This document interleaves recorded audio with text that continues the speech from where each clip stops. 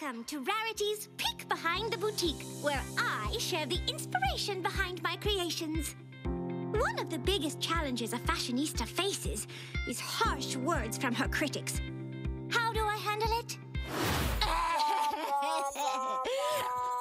Ice cream! And a good cry. Oh, darling, if at first you don't succeed, perhaps add some glitter. Perfect. Ooh, I think I feel inspiration coming on.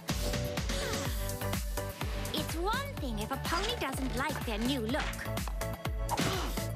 Or if they have different taste. Oh, dear. But some critics simply like to be disagreeable.